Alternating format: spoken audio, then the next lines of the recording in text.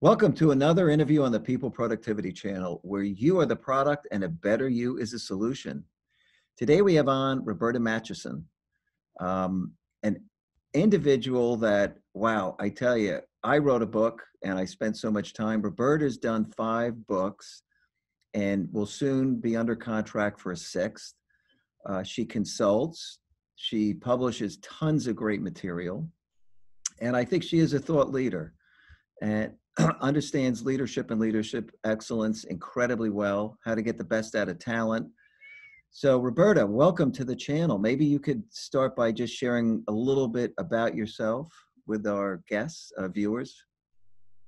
Hey, thanks for having me. Well, I was really excited to be invited to join you.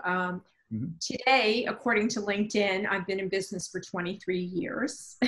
So I'm very grateful that LinkedIn reminds us because I feel like I've been in business for only 20 years, but I have had my own consulting practice for 23 years. Yeah, and I can not honestly, easy to do.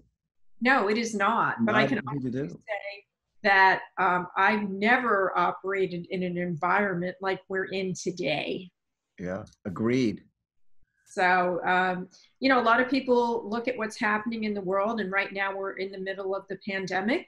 In Mhm. case people are watching this a year or two from now, or 20 years from now, and nobody seems to have answers because we've never been through this. But I think that we can all agree that as we come out of this, things are going to be remarkably different.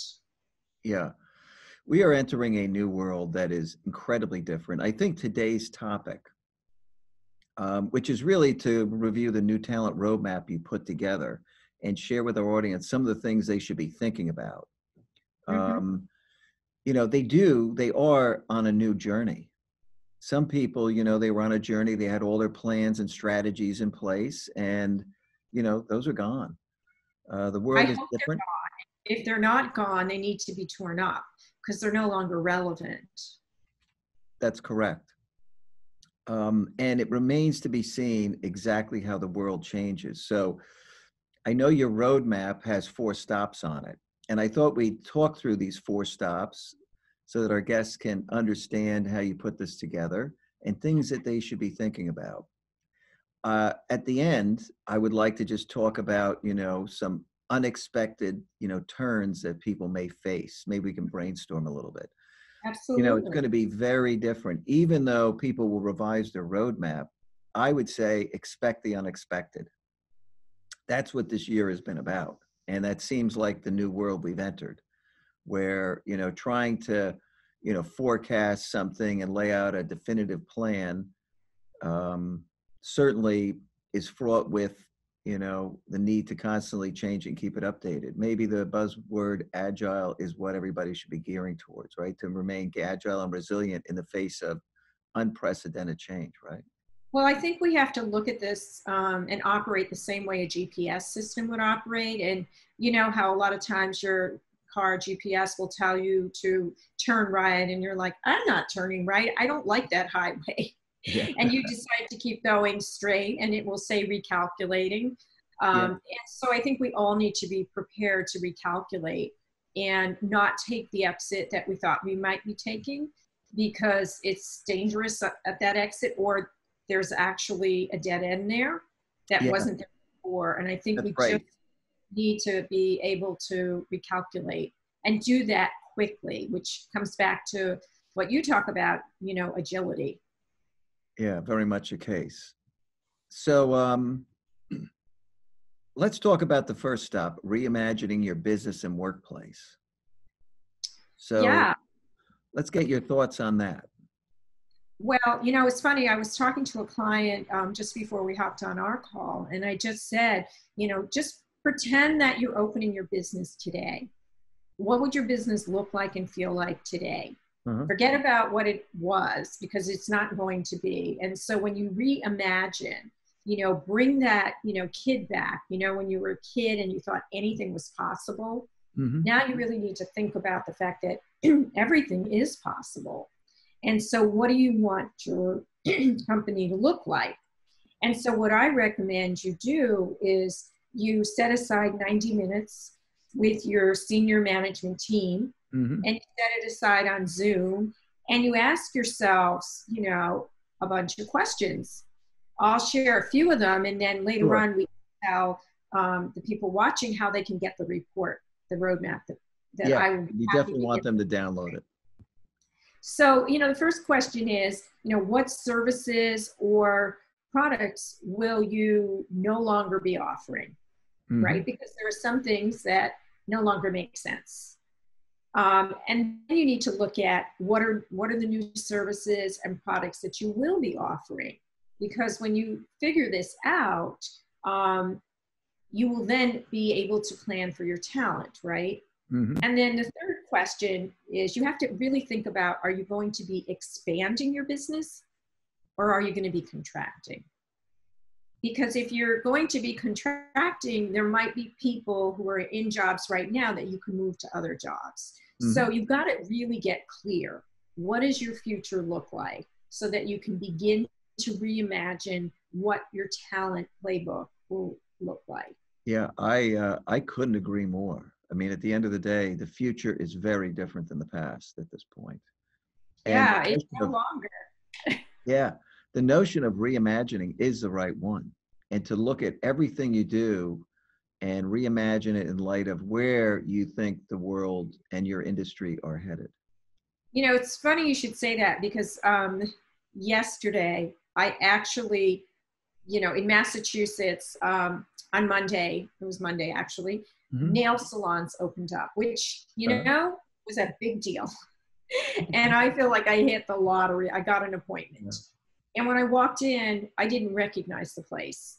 And I said to the guy, like, I know it's been a long time since I've been here, but were those cabinets there? Did the place look like this?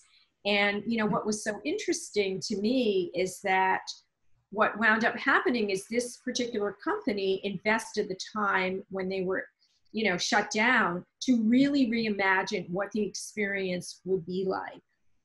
And man, that place is like 10 times better than what it was before. And I think they're going to be a lot more successful in a very competitive business. Yes. And the reality is that there'll be a bunch of people looking for new nail salons. So it's a great Yeah, time to outcompete because yes. customers are shifting. But they completely, I thought I was in the wrong place. I'm like, whoa. Uh-huh. I, No, it's I, thought I, was, fantastic. I thought I was in the wrong place. It's funny. They opened in New Jersey on Monday too, and I happened to have the first haircut where I go, Ooh. because they called up and said, hey, we're going to be opening. Do you want to come back? And yeah, the place looked very different. They really had done a very good job prepping, but it was kind of surreal wearing a mask and getting a haircut. I got to tell Well, try being a woman and being in that salon a lot longer than 20 minutes. you. Ask your wife. Yeah. So, in terms of reimagining, you know, uh, I guess, looking at the whole staff situation, right? Who's out on furlough, who might bring back, how you bringing them back, all of this stuff is going to be very, very important, right? That's why you've got to get the model of your future right. Right. And so, people are assuming that people are going to come back. And I'm assuming that some of those people are going to get better opportunities or they're not going to come back. They're not going to be willing to come back given the conditions that they have to work in. Hmm. So, you've got to have a plan A, B, C, and a plan D. Yeah, very much the case, right? So, given that talent is going to be at the core of any success, your next stop is redefining roles and expectations. Why don't we talk about that? Well, once you know where you're going, then you have to look at, what are the roles? Who do I need here? And so what I'm recommending to my clients, because I do advise like some of the top leaders in companies across all industries, is I just said, keep it simple. Get some index cards and write down like, instead of creating an org chart, just write down like the job titles of everybody and, their names and two separate cards, your the jobs that you're going to need, and lay them out on a table, and then look at the people, the cards with the people, and Mhm. start moving people around and see who might fit where. and see what roles might change. But you cannot simply just take out the old job descriptions and say, well, this is your job, when it doesn't even closely resemble what the person's going to be doing. And then the next piece is you have to sit down and really redefine the expectations. So for example, you have salespeople who back in January received these goals, right? You're supposed to grow sales by 7%, 10, 20. Unless you're working for Zoom, Yeah. highly unlikely that those goals are still realistic. So you have to go back and redefine them and say, Recalibrate. okay, yeah, we're looking for, 5% growth this year, or we're not going to give out bonuses this year. You all need to know that. Like you got to get real. You got to get transparent. I think the transparency is really, really important. I mean, people do want to know and understand, that the company they work for is going to make it. They have their act together. Sharing what's happening is vitally important if they want to keep their best people. Yes, absolutely. That whole notion of strategic trust. Attracting top talent. This is a great time because people will be out looking. Well, there are people out looking, but there are also people who aren't looking. And those people who aren't looking are all at home. And so they're free to have a conversation with you. Yeah. Whereas before, you'd call into the office and they'd be like, oh, I can't talk right now. Now they're home, they can speak freely. Yeah. Schedule meetings with people. It's like remarkable how different it is. And, there are a lot of people who may be very disappointed with the way their companies have handled this situation through the pandemic. And there are other companies that have done a spectacular job. And so, if word is on the street that your company's done a great job, then people are more apt to take your call. Yeah. And, clearly this is a time where people who are uncertain are willing to listen. I agree with you. Yes, because they have nothing to lose. Yeah. And everything to gain, actually. Yes.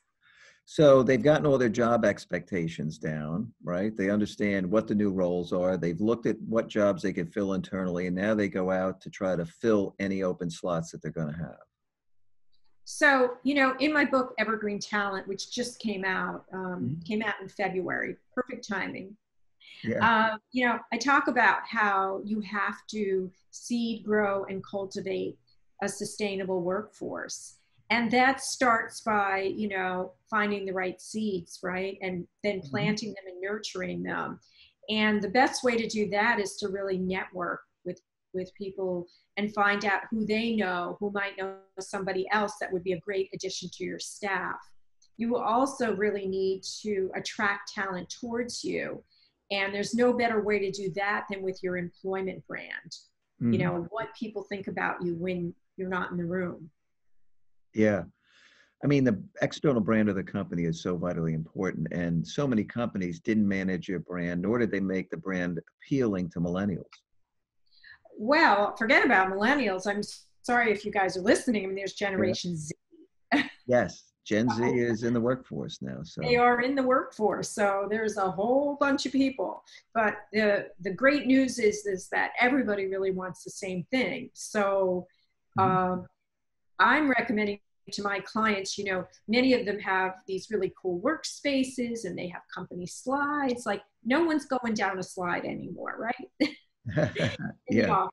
Nobody's going to be sitting, at the company bar. Like it's not going to be happening. So this is the time to really look internally and figure out how to rebrand so that when people come to your website, they look at your website and they say, yeah, I would be comfortable coming to work there. Not like, oh, that looks like really cool, but nobody's allowed to sit at the tables. Yeah. Yeah. I mean, that does require some real rethinking and rebranding. And companies, many companies failed to brand to attract that younger segment of the workforce before. This cool is great because they haven't wasted their time, right? You get a do-over, people. That's the part I'm really excited about. I am helping companies get a do-over. I'm helping them build their incredible employment brands and really getting the word out. And that is really fun. Yeah. very much the case.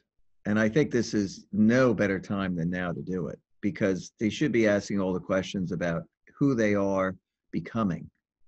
Right, and that goes back to reimagining, right? Yeah. So let's start to reimagine what is the new us. We're opening up today. What do we look like? What do we feel like? Who do we want to be? What do we want to be known for? Yeah. And this is a great time on the recruiting side, like we said before. And, in this new talent roadmap, you list just a whole bunch of things that they can do, like building relationships with professors, right? Strengthening their social media presence, which they should be doing anyway. Yeah, there's a host of Yeah. things. I mean, they should be asking their star employees who they know. Yeah. Uh, Their they, vendors. yeah, they should be mining LinkedIn for talent. Hmm. I mean, there's a ton of things they can be doing. They don't have to be paying, third-party recruiters to do this. No, they can certainly find tons of capable people on LinkedIn. There's no, Right, but you got to find the right people, and that's the problem. A lot of companies think, oh, we'll just put up a posting. And, yeah, if you do that today, you're going to get by tonight probably 1,000 or more resumes by tonight. yeah. It's a And horrible way to hire. right, but don't forget, you've let go half of your HR department. You put them on furlough. Mm, So who's going to be going through these resumes? Like, I don't know. yeah, very much a case. So you Now, really in this new are, world, they've got to also manage to keep them. yes, because what is the point of hiring great people if you can't keep them? Mhm. Think managers are having some of the most difficult time adjusting to this hybrid world of work, mostly work from home. But we're heading into this hybrid world. There'll be some traditional work going on, mingled with a lot of remote work. And managers, built a style around having people around and the ability to inspire people remotely and do things, is a challenge for many of them. Lead from anywhere. They haven't built these skills, and I think companies really have to do a good job building this lead, manage, and hire from anywhere bench of people. Well, Um, funny you and should say that because I put together a program called Suddenly in Charge virtually for new uh, leaders who are suddenly in charge because people are getting promoted yeah, and they've been promoted, they've never managed, and they're trying to manage a remote workforce, which, as you and I know, is even more complicated it is. than in the office and you can run down the hall and ask your boss a question. And so I put together this exclusive coaching program, Uh-huh. and it's really been fantastic. It's great to see people blossom. Hmm. And, those people who are suddenly in charge virtually will turn out to be much stronger leaders, I think, than the people who've been leading for years. Because Yes, this I think is they're going to learn to lead the way they need to lead today. right. And we're going to be in this for a while. Well, we're never going back to what it was. The whole No, notion of people commuting to a downtown center to go to a big building and ride elevators up to floors that are crowded with people, I don't see that happening. I don't I either. see companies saying, look, this worked, we're going to shed this commercial real estate, and that is what's going to happen. And, this hybrid world of work and how do you build your company, lead and manage in this is really the key question. How do you innovate in a hybrid work world? How do you retain people? And as you and I both know, people don't leave companies, they leave their managers, right? Absolutely. So, the managers who didn't have it right before, or leaders who didn't get it right when they were in the office, they couldn't be bothered going down to some of these other floors to meet the people because they stayed where they were. I'd say they're in real trouble, Hmm. because they were already distant from people when they were nearby. Imagine now what it's like. Right. And I also, in some ways, I feel sorry for the micromanagers because Oh, yes. it's a little harder to micromanage when your team is spread out. And, it's more obvious when you're calling them every hour than it is when you happen to be walking by for another cup of coffee. So, Yeah. Yeah. It's not going to work. They didn't develop the right skills to, empower people. So they're going to have real trouble. So what are you recommending? You know, this is a good conversation around kind of the challenges of this new world for keeping people, because they got to keep the good ones they have and retain the good ones they are able to get their hands on. So, you know, what are you thinking here? I'm thinking again, you have to just reimagine. You have to just hit the reset button and you have to start from today. You cannot look back. That's in the past. You have to start from today and Mhm. you have to pull your leadership team together and together come up with the strategy, the talent strategy. And, you know, the good news is you can build a talent strategy out in less than a day. I don't know why the big companies, well, I do know why. They tell you Yeah. it'll take months, but you Yeah, can do it in workforce planning, you know, this huge undertaking. yeah. Well, I call it a talent strategy and it takes Yeah. a day and it gets the same results. But if you want to go on a longer trip, you're certainly welcome to. But I really suggest that companies think about how to do things quickly Uh-huh. because even though we will set the strategy, 6 months from now, it may change. So it has to be nimble. We have to be nimble. And we have to make sure that we have the right leadership in place and that those leaders have coaches that can help them pivot when they need to pivot. Mhm. And choose leaders who really want to be leaders, not Oh, people yeah. who happen to be good at what they were doing, so therefore they're a good worker, they'll be a good leader. That never Well, works. in my book, The Magnetic Leader, I write about 5 things to consider when promoting somebody into leadership. And the Mhm. first thing is desire. Because Mhm. if somebody doesn't want to be a leader, none of the rest of the factors matter. Agreed. Let's go through the other four then. Oh, gosh. Sure. Well, now you've caught me because now I have to think. Yeah. I think they were in this thing too, aptitude, traits, attitude. Yeah. Yes, aptitude, traits. You know, they have to have the aptitude. They have to be the right kind of person for that job. Mhm. They have to have the passion for the job. They have to enjoy being around people. They have to be a problem solver. I mean, there's a lot that goes into it. It's not just the guy or gal that is like the top producer who should be the director of sales. Yeah. So just a lot of factors to consider before you just say to somebody, okay, here's your promotion. Hmm. Yeah. Super important. And getting this leadership right is obviously one of the key things, right? Well, Um, you know, I'll just share this with you. I'm coaching somebody right now. I do a lot of executive coaching. And, you know, we just got to the end of our time together. And it's very, very clear to me mhm. that, you know, she has worked really, really hard to, to move in the right direction. We could spend the next 2 to 3 years together. And Yeah. I don't believe she's ever going to get to where she needs to be an Hmm. effective leader. And so I have to have that conversation now with her boss. And it's a Mm. tough conversation, Yeah. but I also have to save the 10 people that work for her. Oh, you bet. She's destroying a lot of human capital. She is. And it's not intentional. I mean, she really wants to be this person, but it's just not in her DNA. Yeah. You know, in this new world of work, you know, talent is obviously the differentiator. And, you know, the leaders creating environments where people do give their best so they get the highest returns on the talent. That is a skill for real. And Yes. you know, it's a very human skill in many ways. So, you know, a lot of people are going to struggle who didn't build these deeply human skills because But they're not. it's not too late. You can learn. Most of us Yeah, can learn. Not everyone, but most of us can shift our behavior and get to a place where we're 10 times better than we were. that's right. You know, anybody can pick up, you know, a set of clubs, practice, and actually improve their golf game. You know, getting on the PGA is a handful are going to make it. But, you know, anybody can build pretty stable skills to have a decent round of golf.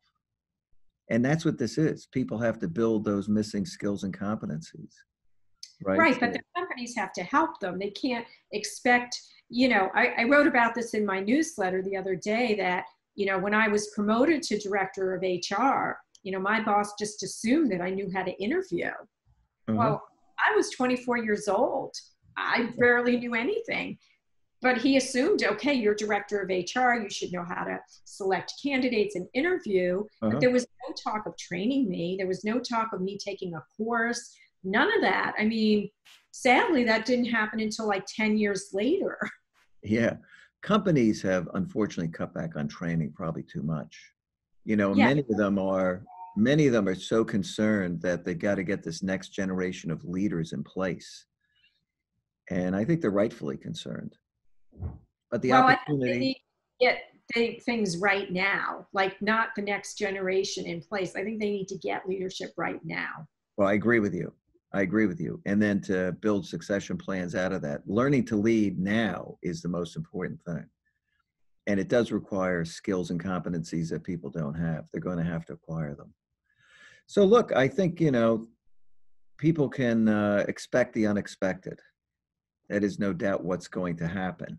So what's your recommendation regarding them staying agile, nimble? Well, I recommend they do yoga. Because you have to be flexible. Yeah. You know, and you're not going to do a downward dog perfectly like your first time.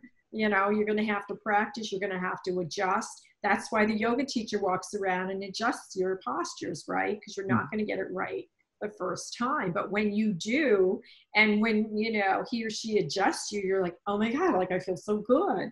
And so, you know, I think you have to be open to having, you know, an expert, an advisor, relying on your VP of HR, if they have the expertise. I think you have to be open to getting some outside expertise in some areas that you may not be an expert in. Mm-hmm. Yeah, agreed. There's no question that there are a lot of things that other people have solved that they can benefit from. Yes. And they should be willing to do that. It's a very important moment in time to do that. You don't have to invent everything. It's very No. hard and time consuming to do that, and it's not going to work. And you don't have to do everything yourself, and you don't even have to do everything. You want to move one thing forward a mile, not 10 things forward an inch. Yeah. And of course, that is, I think, one of the big things I've seen in corporate just too many times in my career is they had too many things in play at once. And humans aren't wired to do 10 things. They're wired to do 3 things, you know? Yes. So that is one of the risks here. And the bump in the road may be they're trying to do too much as they reinvent who they are instead of focusing on those core things that really need to change to actually create a better future for everybody involved. Well, I think this is a really exciting time. I think you and I have both witnessed just, you know, a couple of small businesses that have come out of this even stronger than when they went in. Mm-hmm. And, you know, we're not done yet, so we're still in it. But I think this is an incredible opportunity for every business leader to really reposition and to take control of the market. Yes, and to literally figure out how to help these companies because so many do need help. They're very challenging times, unlike anything we've ever seen. Right, but you have to be open, like, you know, you have to be open to getting help. You can't Yeah. think, oh, I can handle this. I have a mentor, I have a coach. It's like I know that I've never been through this. I need somebody that I can ask questions who Mhm. can give me a different perspective. So I think it's really helpful. Yeah, I do too. So any thoughts for our listeners as we come to the conclusion of this? Well, you know, my offer to your listeners is if they have any questions on talent, you know, that I'm happy to set aside 30 minutes. My compliments, just mention your show. So I know Mhm. you're not like some guy who came out of nowhere. Yeah, yeah, yeah. Email me at roberta@matuson.com. That's MATUSON Uh-huh. consulting.com. And then also, if they'd like a free copy of the roadmap, again, send an email to me. Just put roadmap in the subject line and it's yours. Yeah, and they should certainly go to your website as well, which is loaded with valuable information. You have all of your posts. There's so much information on that site. It's amazing. Lots of free resources. Lots of very good free resources. So, I think you're a whirlwind when it comes to putting out good material. And that's why everybody should go to your site. There's a lot they could benefit from. And that is an incredibly generous offer, that half hour. So thank you for giving that to our listeners. I think that's fabulous. You're a very accomplished person. Well, thank you. So Roberta, thanks so much for coming on. And certainly, I think you'd be a great guest to have back on. So let's think about getting you back on down the road. I know you have another book coming. Oh, my pleasure. Yeah. So thanks so much. Be well. You too.